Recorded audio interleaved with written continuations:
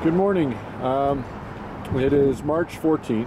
I got here pretty early, so I already finished the painting. It's pretty cold out. It's minus 14 today. I got really tired of doing the canal, so I'm going to go over and do Sussex Drive.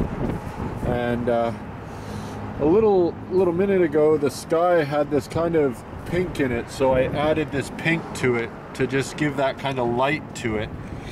I also really just enjoyed the paint. There's some mark making here that I just loved.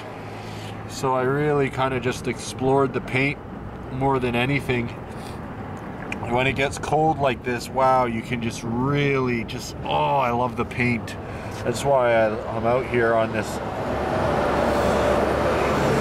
I put in the street lights just to remind you that it's an urban element. I didn't go too crazy with adding all the yellow things. I thought that was a bit of a flood, and I kind of wanted to keep the painting more traditional and not so just have a bit more nature in it, I guess. I don't know, I didn't want to oversaturate it with the colors and things. It was more just about leaving something out and just letting the painting breathe so you could enter it a bit more.